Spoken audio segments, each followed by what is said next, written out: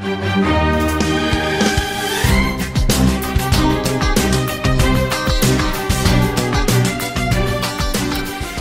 to Legal Talk with Hahn Hahn Attorneys here on eRadio. And today is especially interesting if you're a TikTok content creator or a TikToker, as it's known. Vanessa Lawrence from Hahn Hahn joins us from Pretoria to give us some very interesting information today. Vanessa, welcome to Legal Talk. Thank you, Ian. Thank you for having me on. So, Vanessa, is there any way to protect content that is posted on TikTok? So, Ian, when one creates works such as those that are going to be created on the TikTok, music videos, visual videos, etc., copyright comes into existence automatically, sufficient skill and effort in creating that work. So yes, you have copyright in your work, and then when you post it on TikTok, then you should be able to protect that copyright. I'm just going to give a caveat before we go any further.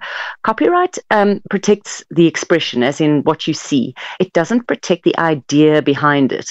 So in other words, if I were to create a TikTok, I don't know, of me doing a handstand for 30 seconds, and you create a TikTok of you doing a handstand for 30 seconds, then I can't claim that you're infringing my copyright, because the idea is not a problem. It's the actual what it looks like. Exactly. And I mean, you've got all these trends going on TikTok anyway, and they all copy each other, and then they all have music with it as well, and that music is owned again by the record company. I remember that big story a couple of months ago. I think it was Universal who pulled all their music off TikTok. I don't know if you remember that case. They said, "Nah, we're taking all our music." So TikTok does have a library of music that you can use, and that is royalty free. So if it's there, then TikTok has already arranged a license with people like Universal, and any TikTok content creator can take any of that music out of the library and use it, and it'll be free of charge because TikTok has already arranged it. If anyone wants to use music outside that library, then obviously copyright is going to exist, and they have to then arrange with that person directly. So if Universal pulled all their music off and someone is dying to use a Universal song, in order not to infringe Universal's copyright, they would have to then go and speak to Universal directly and arrange a license, etc., pay them for the use of the music as opposed to that which is on TikTok's library. That sounds like a lot of work. It does rather, but if you know, it's worth it for some people. Yeah. People go to great lengths, to create content. But when it comes to copyright, Vanessa, can I register it? How long does it last? So, as I said, in South Africa, copyright comes into existence automatically when skill and effort are used in the creation of the work. In South Africa, it is not possible to register copyright. That there are some countries which allow the registration of copyright, and that's generally just to confirm the right that has already come into existence automatically when that skill and effort is used in the creation. So it is possible, for example, in America, to get yourself a certificate that says, I own the copyright in this. And also we have an exciting agreement called the Berne Convention, which most countries in the world are signatories to. And in terms of the Berne Convention, any signatory country has to acknowledge the rights of the residents of the other signatories as much as it would acknowledge its own rights. So, for example, South Africa is a signatory and America is a signatory. So America, if you own copyright in South Africa, America has to grant you as much rights as it would give you if you held rights in America, which is quite nice and also helpful for things like TikTok, because if it were more a geographically limited concept, then I think TikTok would have a greater problem with the whole protection of copyright, because it would be very different in each jurisdiction. So I think TikTok is quite relieved about the Berne Convention, and I think all copyright holders should be.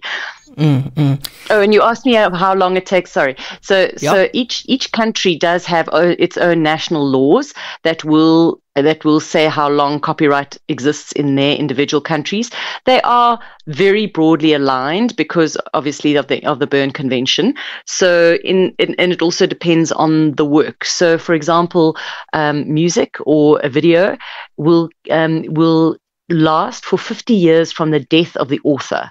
So it's very important to put that in your will, because for 50 years after you died, there are still rights in that. And you'll remember the Lion Sleeps Tonight song. That was all of that came into play in that one. Ah, okay, The Lion Sleeps Tonight. Yeah, we know that one. And then there's another case that's an example about the allegations of copying made by Oneswa Mbola against Nara Smith. Can you just briefly tell us what happened there? Oneswa, both of them are content creators. I think that they're sort of the mom content creators. So Oneswa creates recipes, and she grows all her own stuff and so on. Nara is she more a city dweller, I would say. So Oneswa made a boba tea, and you do know what a boba tea is, I'm assuming. It's got those little balls in at the bottom, and they generally you know them. So every child in the world will know what that is, and they generally made out of tapioca and sugar and so on. Oneswa made them from scratch and made her tea out of something that she got out of the garden and so on, and made this recipe. Nara Smith, shortly after that, came up with a boba recipe, which contained very similar ingredients, very similar way of doing things. And Oneswa had accused Nara of stealing her idea. And obviously it is quite a public spat. It's quite lively on Twitter. And I must admit, I have chatted to a number of people and asked them what they thought. So firstly, the problem is that copyright doesn't protect ideas. As I said earlier, it protects the way they are presented. So Oneswa, as I said, is very earthy and things from the garden and very natural, where that is certainly not the impression that Nara is trying to create. So although the recipe does have overlaps, what is seen is not a copy of the one of the other. As far as I can, it's my opinion. Obviously, everything is subjective with copyright, and maybe if you were to go and watch the videos, or if someone else were, they would have a different opinion. The other thing that one must always remember with copyright is that there is always the possibility that two people could come to the same end result. So, for example, if I were to go and stand on Bloberg Beach and paint Table Mountain, and you were to go and stand on Bloberg Beach and paint Table Mountain, there would certainly be overlaps. There would be similarities between our work, and I don't necessarily have to have seen your work for them to be similar. So one must always remember that's obviously quite an easy example. Whether one would get to the same recipe is a different question. But I don't think that it is impossible for one person to have reached the same end, the same way of creating a boba tea without seeing the other person's way of doing it. It didn't seem to me that it was so unusual, but I'm not very good in the kitchen, so maybe it was very unusual.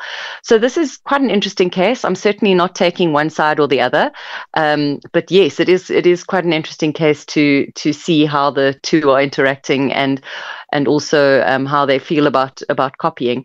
I just want to mention that TikTok does actually allow for reporting of copyright infringement. So if you do feel that your copyright has been infringed, there is a way to report it on TikTok, and they have a bunch of specialists that will review it and see whether they think that there is copyright infringement. And it's 3 strikes and you're out. So if there is a serial copier, then that person's account can be suspended.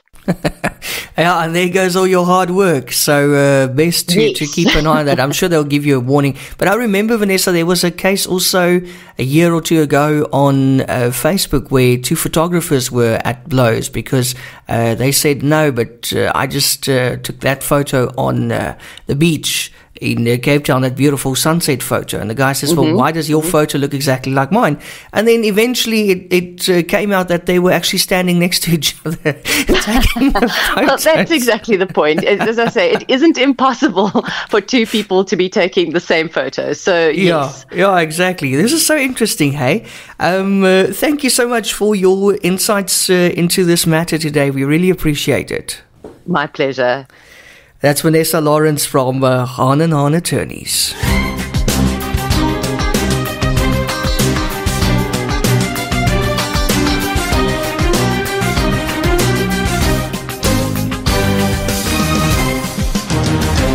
Are you or your business in trouble and struggling to find a solution? Call Hahn Hahn Attorneys as we assist clients in finding solutions. We specialize in consumer and food law, commercial and construction law, forensic investigations and administrative law. Visit hahnlaw.co.za. That's HAHN. We assist clients nationwide. Hahn Hahn Attorneys, because we care. Don't miss Legal Talk with Hahn Hahn Attorneys, Wednesday mornings at 10 on eRadio.